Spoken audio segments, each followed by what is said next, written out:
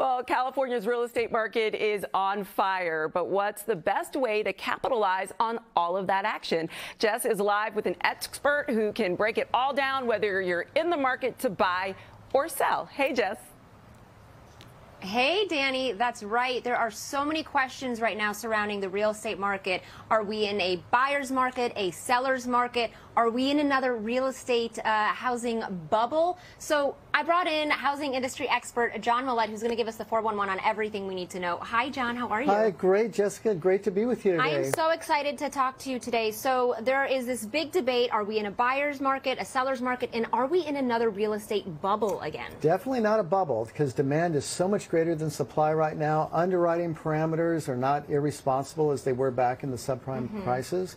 And it really is not in a bubble. It's just that we don't have enough supply of homes on the market. That's really the issue. So for the folks out there who are not familiar with what a bubble is, what is the real estate bubble? Well, a bubble is basically it's got a false foundation. It basically is built on something, a house of cards, you might say. And so like the subprime crisis, all of a sudden when prices started going down, then people's equity dried up very quickly because they were already at zero down payments when they bought the home. And of course the payments doubled, and so they could no longer make the payments because they had really bad loans. Okay, so then let's talk about the inventory shortage crisis. How do we navigate that? Yeah, the best way to navigate that, if you want to buy a home, is to be able to really have the why of how you want to buy, what you want to do. You know, so many times people focus just on the tactics. We like to focus on the strategy, which is the why. Why do I want to buy? Because if you got a strong why, then you can power it through the disappointments of not getting offers accepted, things of that nature. For me, it's very personal. You know, I grew up in the projects, I grew up in the welfare, and you know, and I just decided that I don't want that environment. I want something that's stable, that I can depend on, where I can put a picture on the wall when I want to. You know? And the why is whether you want to live in this or whether you want to purchase for an investment. So let's talk about, for the folks who want to invest, how do you know what neighborhood to invest in? What's a smart neighborhood? What's a smart investment? What neighborhood? Basically, it's really location. It really still is location, location.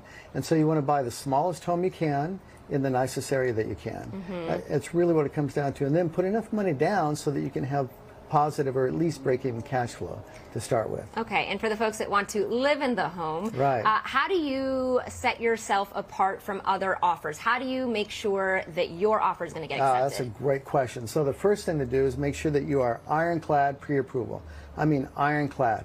If there's any issues, if there's commissions, if you're self-employed, whatever it might be, you want to make sure that you're really well approved.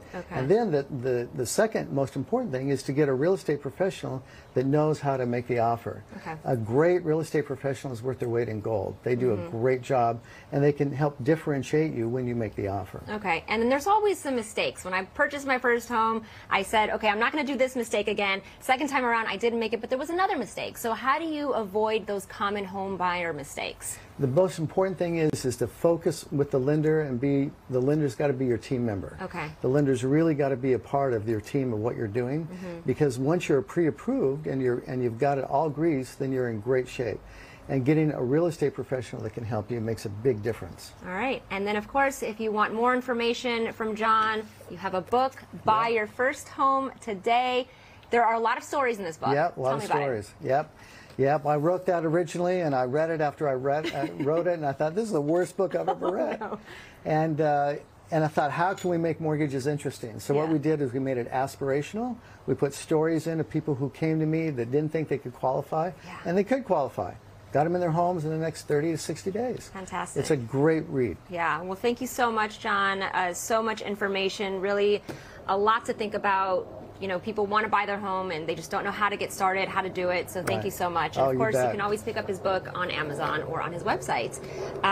So Danny, I know you just bought your first home, but for those that are still looking, you can do it. There's a home out there for you. So just definitely talk to John. Oh yeah, I was sitting here thinking, Jess, I needed John. Having a coach is a great idea. I still have questions. Absolutely, I know. That's exactly how I am. I already told him, I'm like, I'm going to call you and just pick your brain on everything real estate. All right. Thank you, Jess. And thank you, John, for all that great information.